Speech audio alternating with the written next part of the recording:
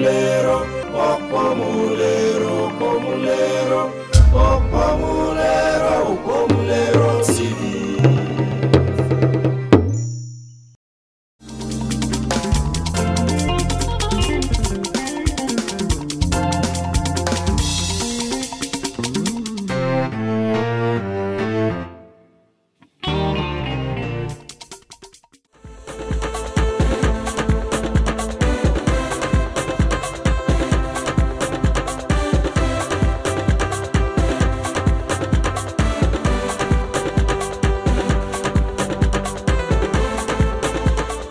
Today, the Yoruba religion has become an international religion. There are more people espousing Yoruba religion outside Nigeria today than there are in Yoruba land in Nigeria. Let me give you an example. In the province of Bahia in Brazil, a province that is a Roman Catholic province, there are more Yoruba centers of worship today than there are Roman Catholic churches. Almost everybody who is a Roman Catholic is also a worshipper of Ogun or Ja or Yemoja or Oshun and so on. And Yoruba religion is spreading in the world. A professor of comparative religions wrote a book a few years ago. The title of his book, The 8 Leading Religions That Rule the World. And in order of strength in the world, number of people, power, influence, and so on. Yoruba religion is the 6th of the 8. And that's the only religion from Africa that is an international religion. Okay, so here we are. We have built all these great things, but we don't know how to handle politics somehow. Because when we start fighting among ourselves, we just keep fighting. And we don't look around us to see what is really happening to us. So today, in the 19th century, we fought wars, and we couldn't stop them. And Ibadan, thank God for Ibadan. The Ilorin people who are not Fulani at all, they were Muslims, but they were not Fulani. They were leading an army to conquer the whole of Yoruba land for Islam.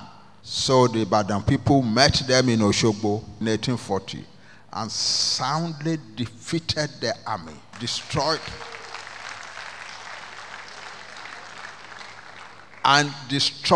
their cavalry, and took captive the leading officers of the army, who incidentally were all Yoruba. There were 1 or 2 Fulani in the lower levels, and the Ibadan chief said, "We have no problem with you, go back home. It is these ones who are our own people that we have trouble with." So they sent one to Oyo, to the present Oyo, where he was executed.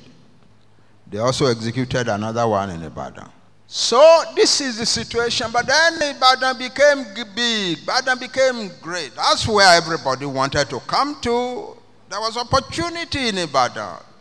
And Ibadan wanted to unify the whole of Yoruba land by war. So they conquered many places. The only people left that they did not conquer were these far southern peoples, like the Jebu, the Ondo, Owo, and so on. But Ekiti, what is now Oshun, Ijesha, most of Igomina, and so on, they just ran over the place and created an empire and put ajeles everywhere. Then the Ekitis, you know who they are. They didn't know how to handle it for a start. But then in 1877, they finally made up their mind to handle it. So one of their boys started trouble by killing the local Ajele. And the rest of the Ekiti, then people revolted and drove the Ajeles out of their land. And then created an army called the Ekiti Parako Army. And the war went on from 1877 until 1886. It is the peace treaty of that year, September 23, 1886, that we are celebrating today. So what is the significance of that treaty? It brought to an end in our land a whole century of troubles and wars. But here is another angle that you may not have heard before. As of that time, the British and the French and so on were already interested in empires in Africa. But as of that moment, if we had joined hands to defend our land, we would never have become British colony. That's 4 years after that war, after the treaty, the Kirigi Treaty. Ibadan army had an army of about 80,000 men, well armed, on the Kirigi war front. They had made the treaty, but they had not gone home. They had an army of about 80,000 people in the Kirigi war front. The Ekiti had an army of about 50,000. I want you to get a piece of paper and pencil and write these things down. Ilorin, which I told you was mostly Yoruba, was Yoruba in command and everything, had a small army supporting the Ekiti Parappa, maybe about 15,000 at the same place. At the same time, Ibadan had an army of about 35,000 in YORU, fighting against the Ijebu. The Ijebu had in YORU an army of about 50,000. Are you adding these figures? The Ekiti Parappa had sent an army to go and protect Ife under Prince Fabumi of Okemesi and Chief Arimoro from Ilesha. And that army was about 25,000. The Jebu command, high command, had also sent an army to the defense of Ife under the Seriki Ogunshigun,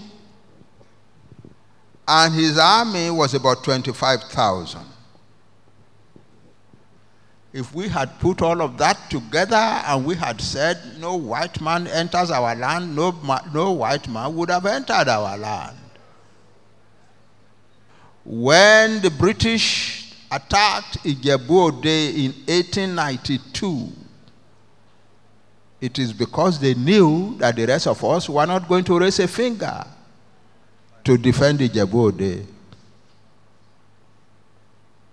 That's the lesson from Kirigi, from the 19th century, from the wars of the 19th century, from the strength that we built in the 19th century, from our whole history. A great nation stands still and let all sorts of smaller nations run over it. It is time that we began to take control of our lives.